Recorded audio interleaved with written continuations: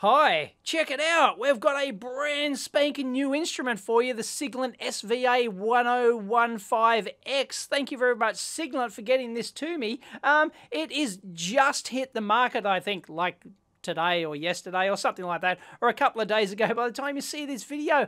Yes, it's a brand new spectrum analyzer, but not only that, check it out. It's a spectrum and vector network analyzer. Yes, it's a VNA, and VNAs are usually expensive bits of kit designed for vector network analysis. And I won't go into all the details of VNAs and everything else. We'll just have a quick skim over this. But they're basically, this, I believe, is the first really low-cost vector network analyzer in your traditional, spectrum analyzer form factor like this. And the retail price for this is $1,395 for 9 kilohertz to 1.5 gig spectrum analyzer. But although it says spectrum and vector network analyzer and the model number is SVA for vector analyzer, that's actually optional, the vector network analyzer. Hang on, just let me facepalm.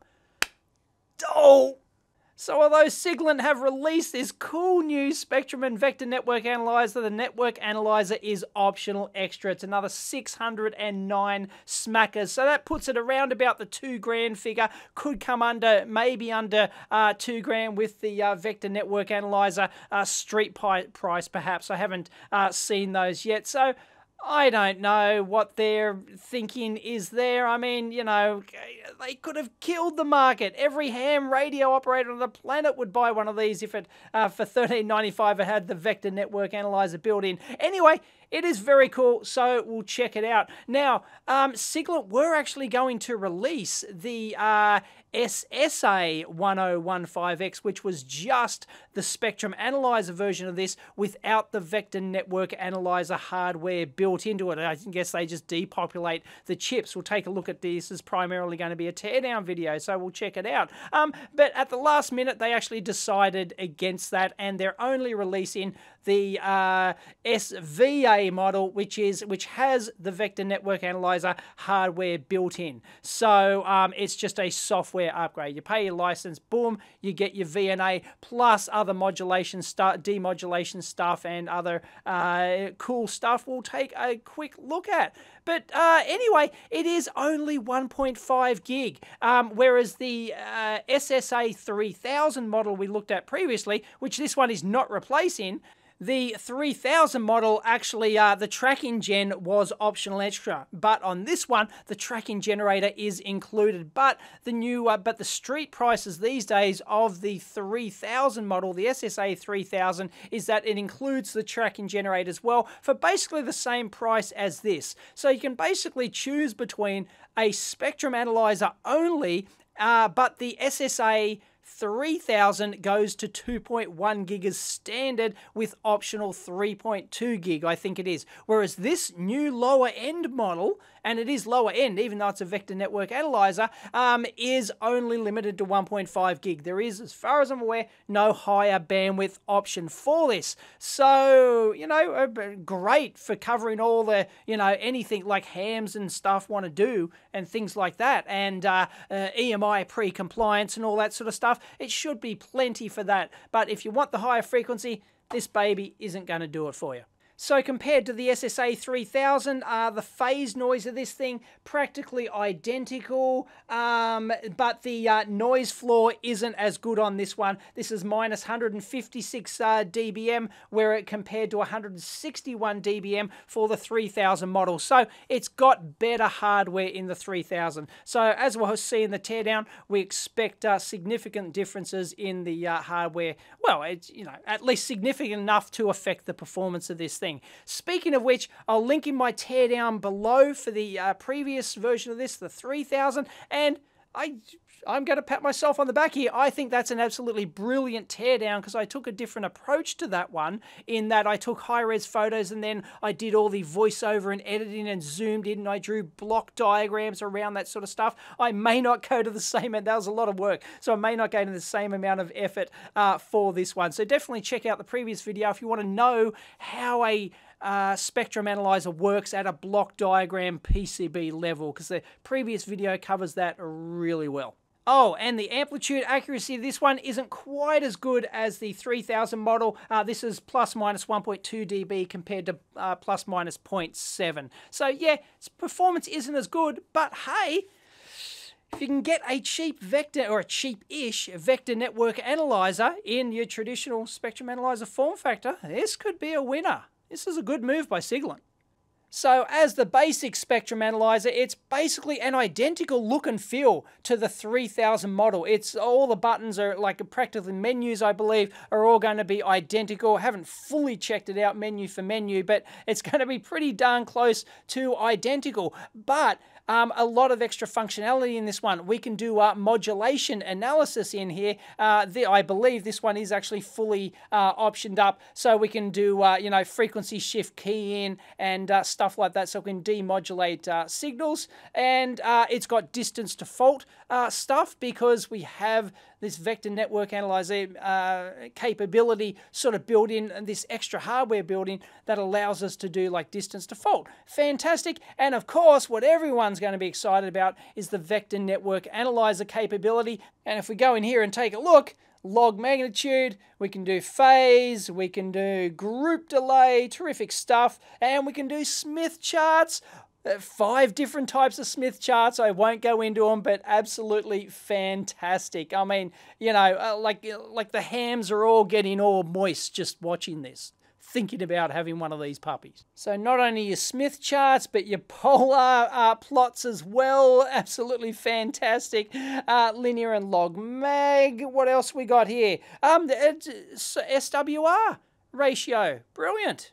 And yes, it is only a 2-port VNA. Of course, it's none of that 4-port rubbish that you'll pay, you know, $20,000, $30,000 for or something like that. But, you know, 2 ports more than good enough to do all sorts of, you know, antenna calibrations and all sorts of stuff in your RF field that there's probably a dozen applications that I wouldn't even know about, because that's just not my field. Anyway, it does have resolution bandwidth that can go all the way with LBJ down to 1 hertz. Trust me, you can get down there. And it's got optional EMI filter in as well. Once again, there's a whole bunch of options for this thing, including RF field probes and stuff like that, which you've seen in many of my previous videos, and you know, a ton of options. So, you know, really it is. It's probably going to be an impressively priced bit of kit for EMI pre-compliance and all of your low-end vector network analyzer stuff. Terrific. Anyway, it's identical to the 3000 we've seen before. It's got a headphone port, USB. We've got the tracking generator, which comes standard, which is fantastic. RF input up to plus 30 dBm max, or 50 volts DC maximum, which is pretty generous. Reverse voltage maximum, 50 volts DC on the tracking gen source. And if we have a look at the back, standard Ethernet LAN with remote web viewing and web browsing, stuff like that. External 10 meg reference, and we can get our 10 meg out. It's going to have a reasonable clock. As I looked in the previous video, the 3000 model actually had a better clock than the Rigol unit. External trigger in, and your Kensington lock, and that's all she wrote. Beauty. Feels like a solid bit of kit. And it does take a while to boot too. I don't know, 20, 30 seconds or something. I'm not going to write home to my mum about it. Anyway, I forgot to mention, yes, it is all touchy-feely touch scope. It is, come on, there we go. Whoop, we can pop up this. One little annoying bug here I don't like. You can pop up this menu, but I can't get rid of it. How the hell do I get rid of it? Anyway, like direct buttons like screenshot and things like that really is quite cool, but you don't have to use the touch functionality if you don't want to. You can do it all with the good old buttons. Speaking of which, the screen is very bright. I do actually have my studio lights on here, so if I turn those off, it's actually, you know, it really is quite nice. The view angle on it going a bit low, going past the horizontal, actually, sorry about that. If you go to the low angle like that, of course you lose some of your graticule and stuff like that. So if you've got it mounted high up on a bench, it's probably not the best thing. You really have to be looking pretty much either straight on or sort of down at an angle. It's designed for bench use. Like, it's like standing or sitting on a bench and looking sort of down onto it like that. Anyway, it is a nice big screen, 10.1 inch, 1024 by 600.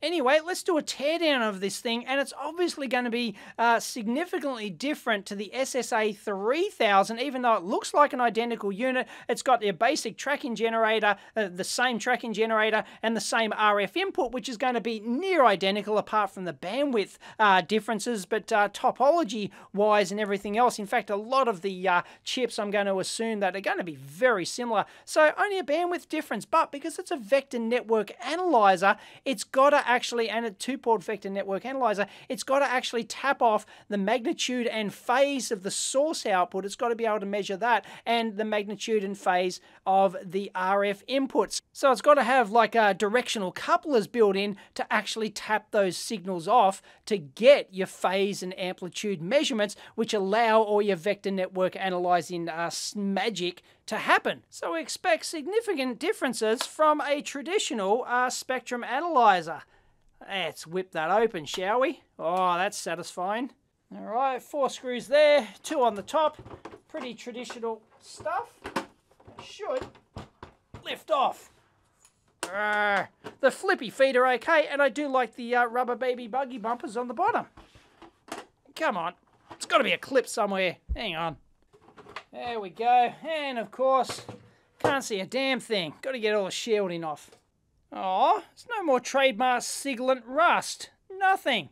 Anyway, got ourselves a header there. Alright. Got a few screws around the outside. See if we can lift this puppy off. Looks like the power supply is going to come out. We're in. We're in like Flynn. And of course, we expect our machined aluminium complete block for the spectrum analyzer section. Looks like we've got a tracking gen down there and stuff. We'll have one of the directional couplers down in there. So that's looking pretty sweet. And we've got ourselves a separate little processor board here. Don't actually remember what the previous teardown was. I'm going to have to go watch my own video.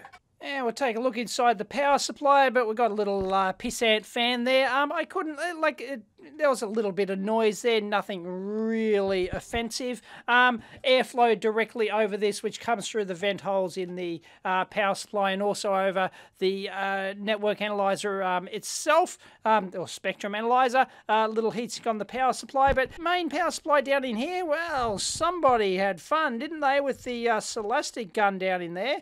Wow, check it out. Lelon brand main DC filter cap. But the secondary caps, I do believe they're Rubicon. Jeez, that's all right. Not too shabby whatsoever. Nice. Anyway, does look nice, well designed and laid out. So, yeah, no worries. They've got nice folded metalwork down in there, so no sharp burrs to cut the wires there. Speaking of which, these are really quite sharp. I think I scratched myself on some of these. You've got to be careful taking this apart. Yeah, there's no rust, but they've added extra bonus sharpness on there. That's a fairly decent power supply for a low-end thing, you know. Could have done a little bit better, but not much. The earth terminal down there, no worries whatsoever. Okay, if we have a look at the main board, very significant differences from the SSA1000 model from a couple of years back. They've now put all the processing, which used to be a Spartan 6 FPGA plus a TI applications processor, they've consolidated, which was on the main board around here. They've now consolidated that onto a single plug-in daughter board, and we've discussed this. There's many advantages to this. You could have like a standard processor platform across your product ranges, so they might be doing something like that. And also it keeps all the high layer count stuff all on this much smaller board, so it's a little bit cheaper and easier to test and things like that. Really nothing doing at all apart from a Altera Max 2 CPLD in there, so, you know, nothing hugely grunty or special, and of course the rest of it is just inside these blocks here, which looks for all the world like the same sort of configuration we saw in the SSA 3000 series, but of course it's going to be significantly different because it needs those directional couplers, or however they're you know, tapping off the phase and magnitude for the ports and everything else to do that. So, you know, but apart from the spectrum analyzer, I mean, here's your RF input is going to be over here. So this is your tracking gen, but like the cabling's all looks, you know, fairly identical to the SSA 3000. So that's interesting. But as I said, a lot of the RF spectrum analyzer chain in here is going to be near identical. It'll be identical from a block diagram point of view. You know, the ADCs and other stuff are probably all going to be the same and stuff like that, because it's all digital IF and all that sort of jazz. But, you know, the performance isn't quite as good and the bandwidth isn't as high as the SSA 3000. So I expect, you know, RF component differences in there. You can't leave your poor little watch crystal flapping around in the breeze like that. That's what the pad's there for. Solder it down. Goodness sake. Well, hello, Mr. UART. There we go. We're going to have our transmit, receive, and our ground in there. 5-pin header. That's some sort of probably programming interface, because these two look like different ones. But anyway, we can get in there and tap off the bootloader and jazz like that.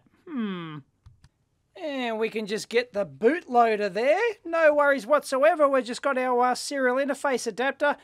Ground is pin 1 here, and pin 3 is the 115K board serial output. We can tap that, use a terminal program, and dump it. Beauty. So it turns out that we've got the processor. Looks like it's a Xilinx Zinc processor, ARM Cortex A9, and I'll post in the code down below on the EEVblog forum, and you can have a look for yourself. But yeah, it's all there. It's running a version of some flavor of Linux. All right, let's have a look at the tracking generator here. As you saw, it's actually got 2 connectors here, as opposed to the 3000 model, which only has the one. Of course, one of them, it presumably, is going to be the required VNA measurement aspect to that. It's interesting that they put it on a separate board. You can tell by the mouse bites in here that it was actually part of the panel, the main PCB panel. So it was all assembled at the same time by the same pick and place machine, all the components on here, but then it was actually snapped off and used as a separate module. Now, there's no reason to do this electrically, really, because, like, you know, we've got the cable coming over here. Okay, if you want to have one point of ground, but actually physically snapping out the board doesn't really gain you anything electrically. You could have just left the mouse bites connected and have your routed edge on there, and Bob's your uncle. But they've decided to take this out break this out, these tabs here, and do it as a separate module, presumably because this is probably tested on a separate test rig, and it's just easier for them to do that than it is if it was still part of this one main PCB panel here. And we've obviously got a JTAG header here for the Max 2 PLD there. It's probably just doing some, you know, glue logic, housekeeping, something like that. I don't think it's powerful enough to do any real processing. Otherwise, they would have used an FPGA instead of a, you know, just an old Altera Max 2 PLD. Anyway, and I like how they've numbered the screws here. Number 1 actually takes them out from the chassis, then takes apart these. So should just fall apart. Let's just take a look. Oh, beautiful gold plating. Look at that. And got our distributed element filter, of course.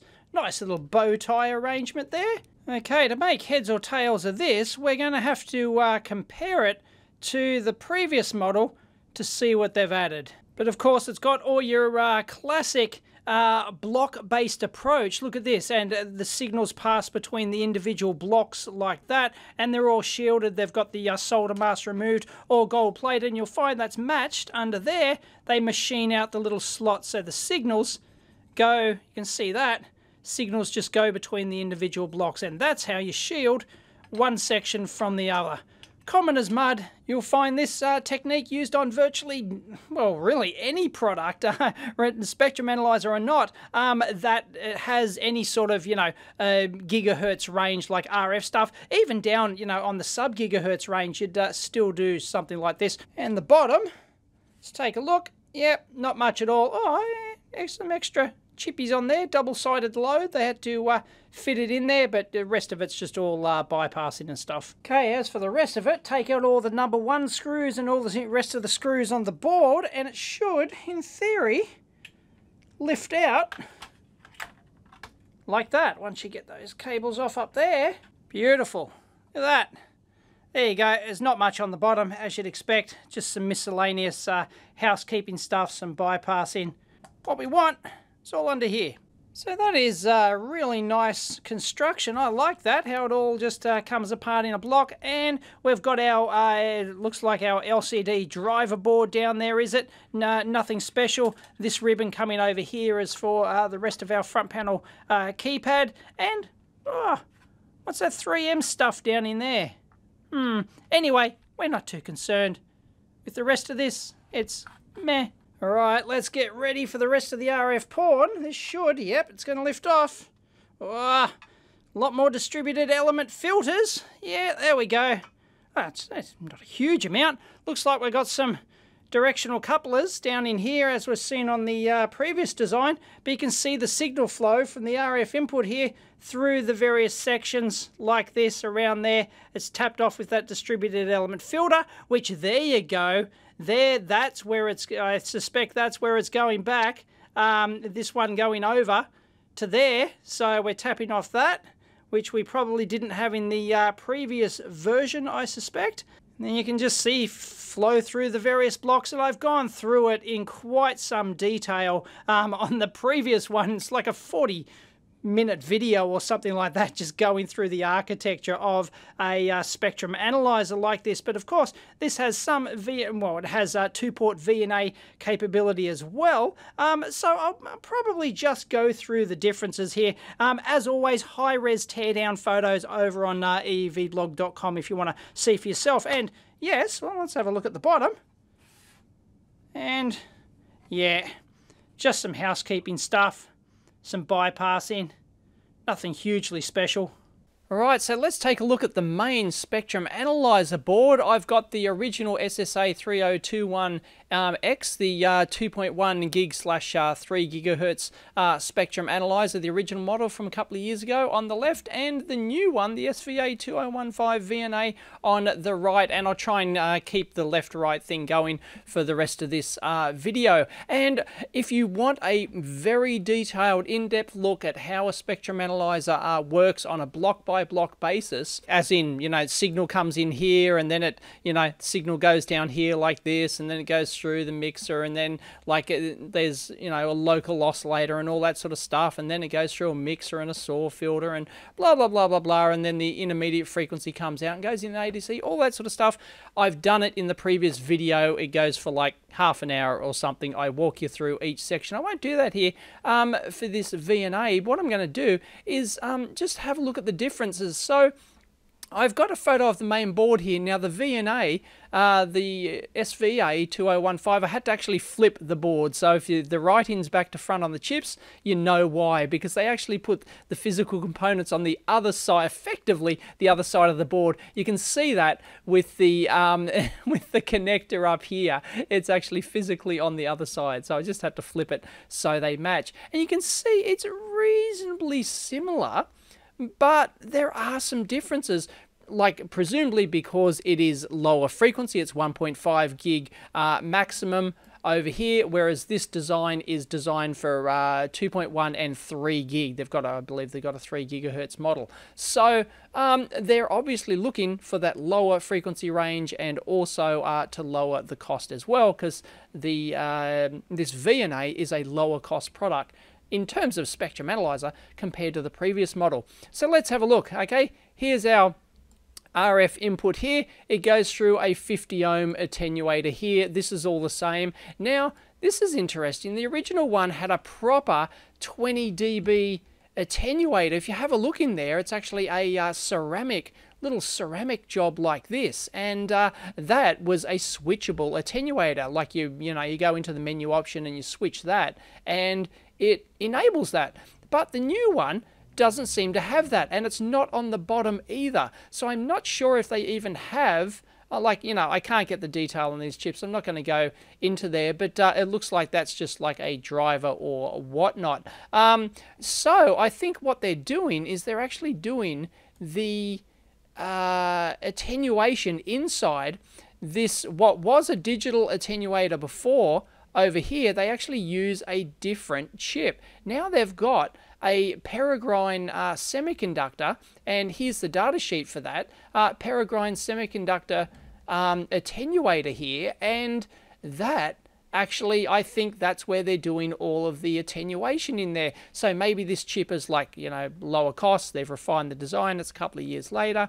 And maybe if they made the 3000 model again, they might change back to this Peregrine semiconductor part. I don't know. Or the performance isn't as good or whatever as the original 3000 model. But anyway, apart from that, it's basically the same front end as you'd expect. And then we've got a preamp here. We've got a preamp over here. I don't know, I'm not going to bother looking at the part numbers, but it looks very similar arrangement with those two 8-pin chips there, and this little job here, which is probably, I don't know, is that just like a power supply, a local regulator or something like that? That's unsurprising. And then I've probably got all this detail in the original teardown of this 3000 model. I go into like detailed data sheets on each one of the chips. Anyway, then it flows down into the low pass filter, which you can see here, they've got it as a distributed element filter, whereas over here, they've decided, well, we don't need this distributed element filter rubbish. We can just do this with our caps and our inductors. Whereas that's basically what they're doing over here. These circuit elements, right? These are inductors in here, and these elements over here are capacitors. And that's exactly what basically is happening over on this one over here. We've got inductors and capacitors, and that forms our low-pass filter. Then it goes into the mixer. Looks like the mixer it looks like it is a different part. But basically, the topology is all going to be the same. The crazy thing about this is, if you have a look on the right, they have actually changed the chip from the HMC 488 to the HMC 213. But the HMC 213 is just as obsolete, apparently, as the one used in the original. Why would you use an obsolete part in a new product? Now, the mixer is fed from this bow tie low-pass filter here, and they've got the same bow tie low-pass filter over here. It's physically larger by the looks of it. I mean, the sizes of those boards are very similar, but so the characteristics are going to be different. This one's going to be probably physically bigger because it's lower frequency, but it's basically doing exactly the same thing. They've decided to use a distributed element filter there. And then this original design goes directly into the coupler like this, whereas this one has got some extra stuff in there. So maybe it's got like an extra a driver or something like that. I don't know what's going on there. But anyway, it's the same topology. The general topology is the same. It goes into a coupler like this. But here's where there's a huge difference. Here's the VCO, the voltage controlled oscillator, the PLL. This is the first local oscillator. It's basically the same. I haven't looked into detailed in the parts in there. Like, they've got some regulators down in here to, local regulation. There's local regulation all over these boards. So you'll find like little chips here, probably here as well. These are all like local regulation, because it's not just the one 3.3 volt rail or whatever it is powering this whole thing. Because these sections are so critical, you need to isolate power, particularly say for a preamp, for example, that needs its own local regulation. And this mixer might need its own regulation. These are critical RF parts. It's why they go to all the effort to separate all the sections like this and then shield them with the big aluminium block and all that sort of stuff. So not only do you have to shield them, separate, eliminate crosstalk between them, you also want to eliminate crosstalk by way of the power supply. So you have local regulators and stuff like that. Anyway, we've got our VCO, our PLL, our first local oscillator. Basically the same thing happening here, okay? But look what's going on here. This has got a frequency doubler in here. I don't think we've got that. And we've got some single pole double throw switches in here, which we don't have over here. In this case, look, it's going directly into the coupler. Whereas if that was happening over here, it would have bypassed all of this stuff here. All this stuff is additional on the 3000 model because it's higher frequency and it has to get the different frequency ranges. So this is the interdigital bandpass filter here. There's 3 separate sections and there's switches up here to divide the signal into those and then combine them over here, some more switches, and then it finally goes into the coupler.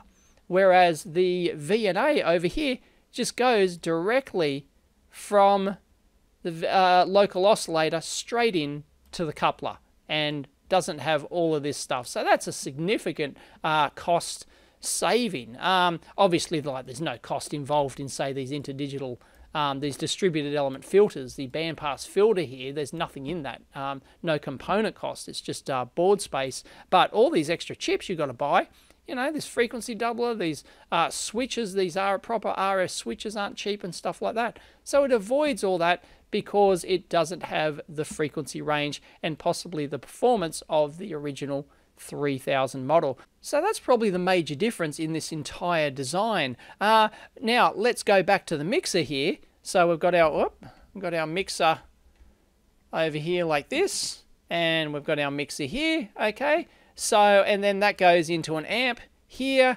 It looks like it's a different amplifier chip. Look, they've got a little QFN package down in there. It's a Hittite one. I probably showed the data sheet in the previous video, but this one over here has just got a little 6-pin SOT23 package anyway. That's probably like an amplifier. And then it's actually got these, looks like it's got them back to front. Here it's got a bow tie low pass filter as a distributed element filter. The low pass filter is once again just done with discrete capacitors and inductors in there. For performance reasons, I don't know, they maybe chose that. Of course, because the distributed element filter is actually lower cost. You've got to pay for these capacitors, inductors, but you know, they're trivial cost in the scheme of things. So maybe it was just a performance thing that they went away from the distributed element filter. Anyway, they've got the bandpass filter here and the bow tie filter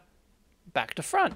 Not that it makes really any difference, I guess. Anyway, they've decided to swap those two around. But once again, we've still got a distributed element filter, bandpass filter, and you can see it's physically bigger on this lower frequency model than it is on the higher frequency 3000 model over here. So, you know, you see some physical differences, but it's still doing the same thing. You can see the topology between them is exactly the same. It's a bandpass filter implemented as a distributed element filter. Anyway, that goes into a mixer over here, and it goes into a mixer over here. Exactly the same thing. Some physical location differences here. Anyway, that mixer is being fed from the second local oscillator here, which then goes into a low-pass filter, a bandpass filter, and goes into the mixer. Over here, it's the second local oscillator, a low-pass filter.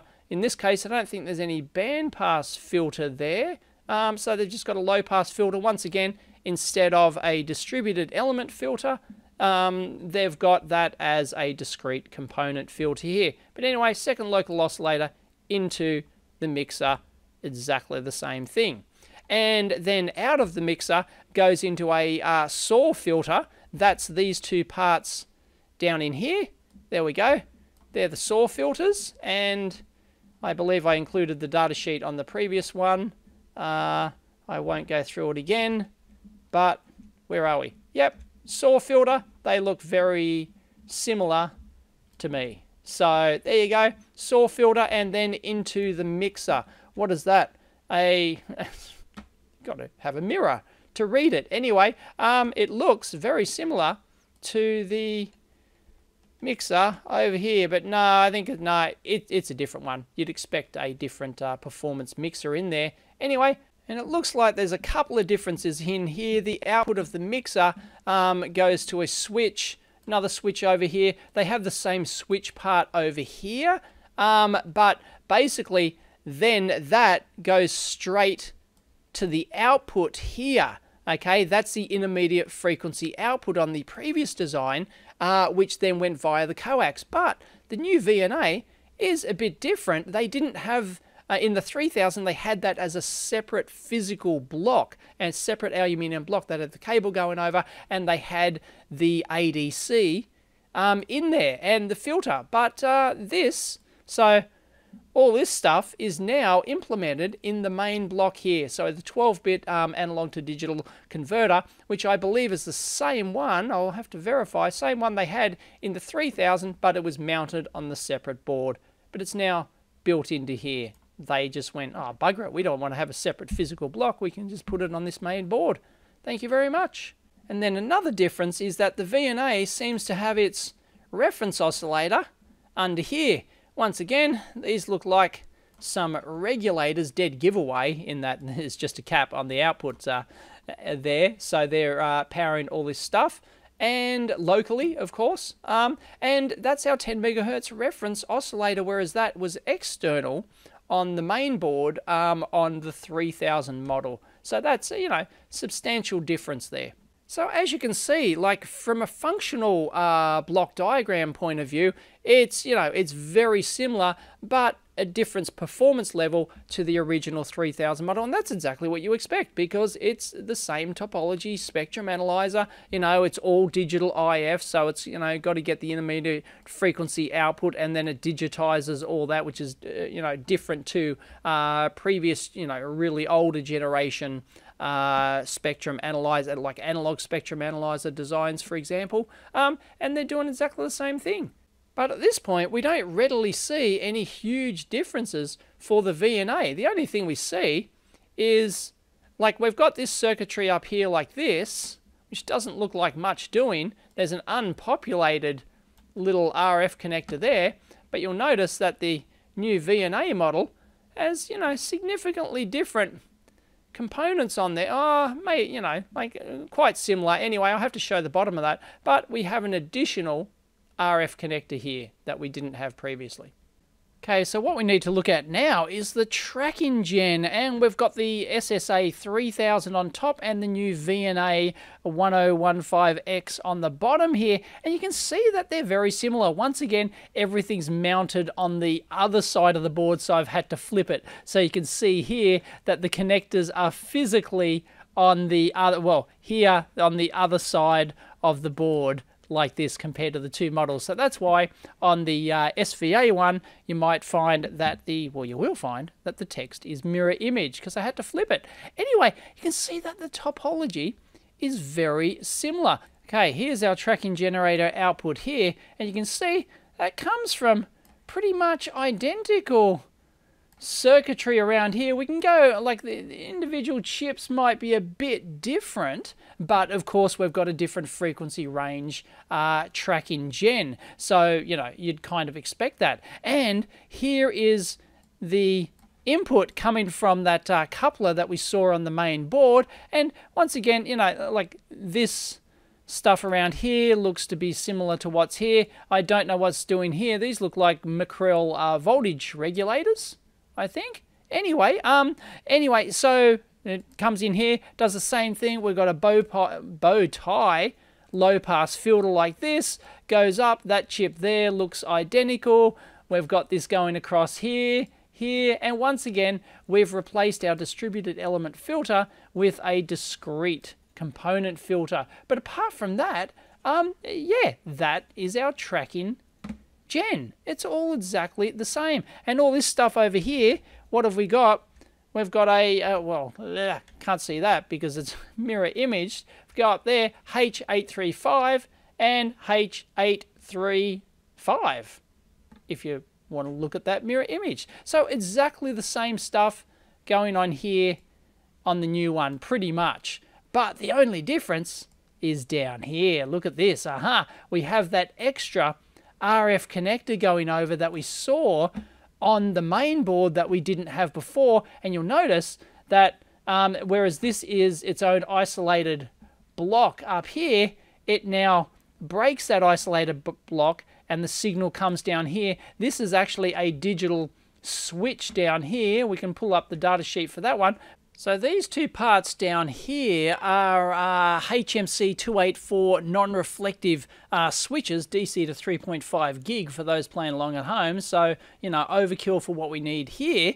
So what it looks like they're doing is taking the tracking gen output and actually feeding that back through these switches into there like that, which then goes via coax over back to the main board, which then I think what's happening is there's no dedicated circuitry to measure the reflective power, because that's basically what you have to do in a vector network analyzer to get your S11 parameters for your VNA, is to measure the reflected power coming back from your tracking generator output, because that's exactly what we have to do. So what they're doing is actually using the existing spectrum analyzer measurement hardware to actually then measure the reflected power. So they must be sort of like multiplexing between doing the spectrum analyzer sweep and then doing a reflected power sweep. It seems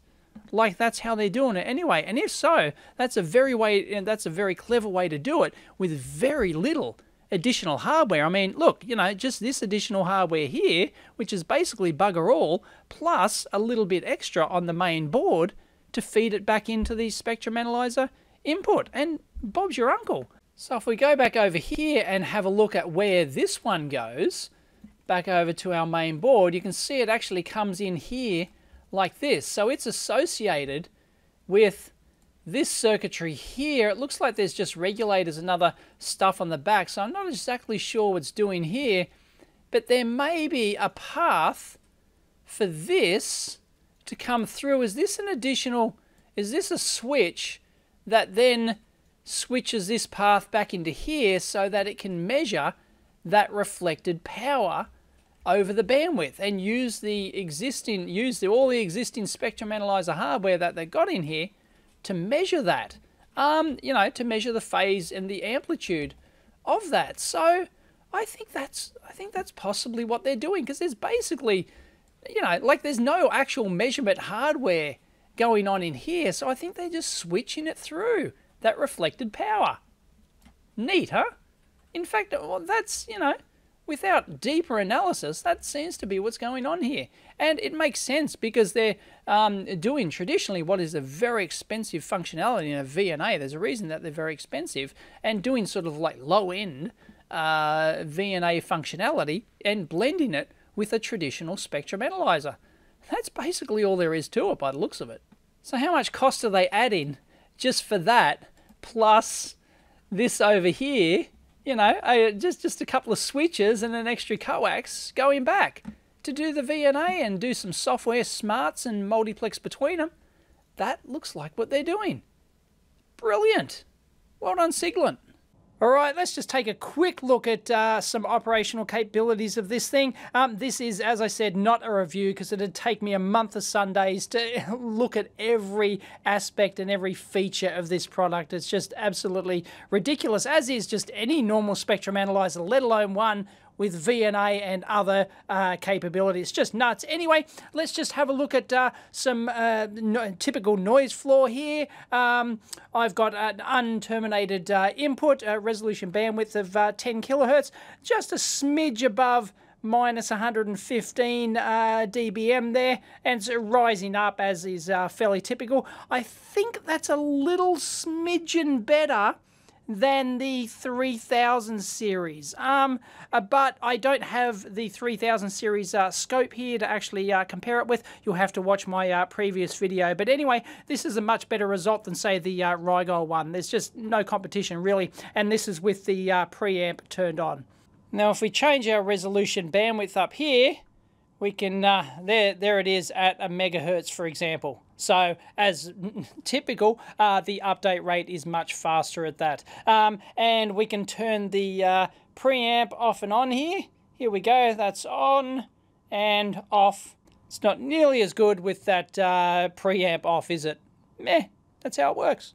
I expect the spectrum analyzer functionality to be basically equivalent performance, almost the same as the 3000 series. So I've already gone through that. I won't bother. What we're interested in is some of the different modes here. So let's go into distance default here and let's give it a whirl, shall we?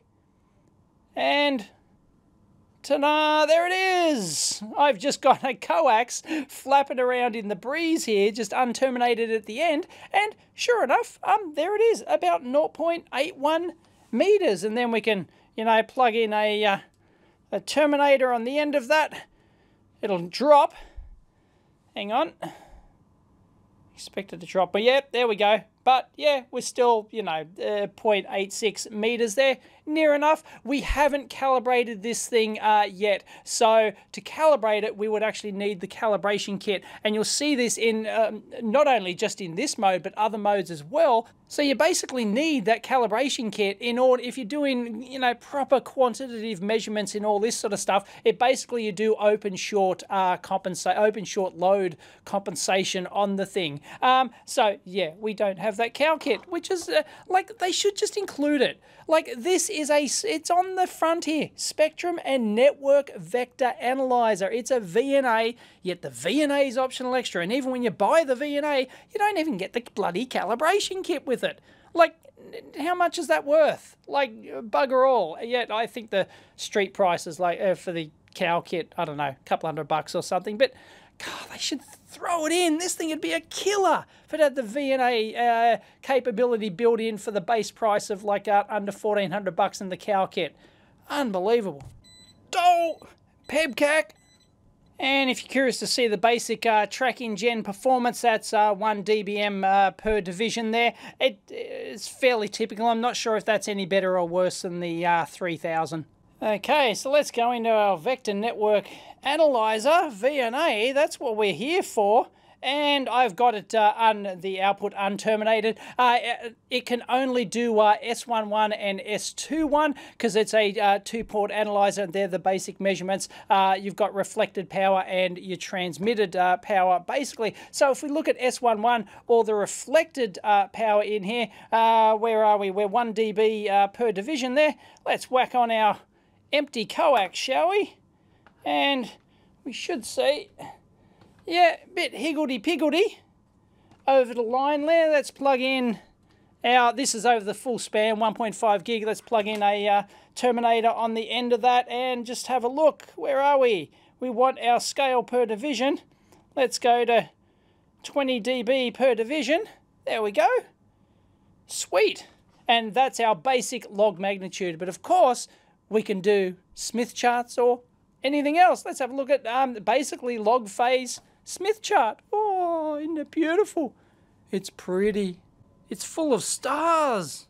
That's actually very cool. Check that out because you can, they were due to those lobes that we'll get in over the entire band there. And basically, I won't go into Smith charts. There's actually no markers on this thing at all. There's no identifiers. It's just a blank screen. So that's, you know, not terrific. Would have been nice to have some identifiers on there. But these basically represent pure resistances, these circles. So this one might be 50 ohms, for example. And then if you and then these lines going out here represent your complex impedances going in your different phase angle like that. So, you know, because we're fairly close to an ideal resistive load there, it's kind of in the middle like that. But we should see something funky if we actually disconnect this. Ready? Woohoo! Go! Brilliant. It's going to get funkier though if we put it back. Oh, I can play with this all day. The interesting aspect of this, look, if I just loosen this BNC, we're actually changing the character. I just touched it there. We're actually changing the characteristic of the termination. If I just like twist it and loosen it like that, just a little bit, check that out.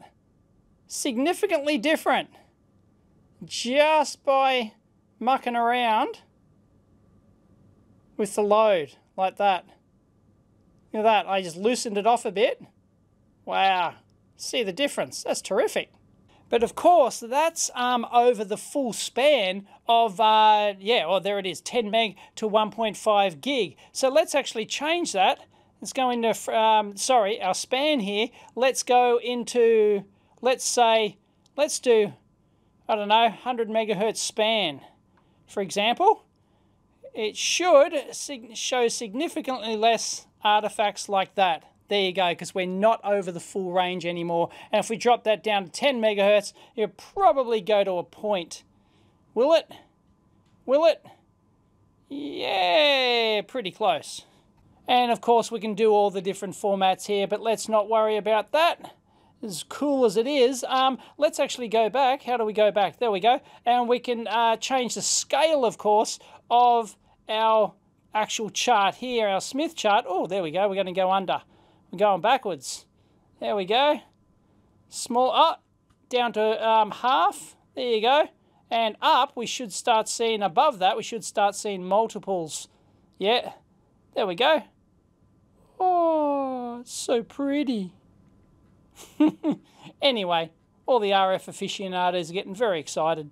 Now, I was going to show you this demo with my telescopic rod antenna, but unfortunately, I can't find it. It's in the lab here somewhere, so we'll make do with this state-of-the-art antenna here, which is our yellow wire, and don't fiddle with it, because that'll change your characteristics of your antenna. So we're basically measuring the reflected power from the antenna here. So I was going to use my telescopic rod to show you that when I move it in and out, it changes, but we can do the same thing by, I won't touch anything else.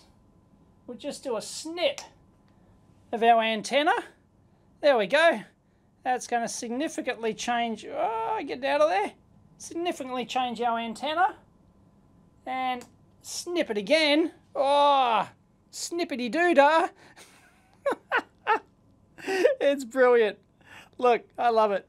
And we're going to shorten our antenna again, which of course changes the characteristics and changes what reflections we get back from the antenna. And we can visualize that in terms of complex impedances on our Smith chart. So there you go. It's fun. Anyway, you could play with this all day. It's great. Okay, let's try the demodulation modulation analysis of this thing. I've just got a 1 gig carrier here with an amplitude modulated 1 kilohertz sine wave on here. So let's go into mode and modulation analysis. Let's have a play around. Hello? Where's my AM option? AM and FM. I do believe, like, I think these are, like, you buy them as different options, but why I wouldn't have AM and FM? What's going on? System. Oh, like, where's all my stuff? There's all our system messages, by the way. That's when I did the PEBCAC. Overloading my ADC. Oops. Sorry. No, looks like it's not installed. AMA.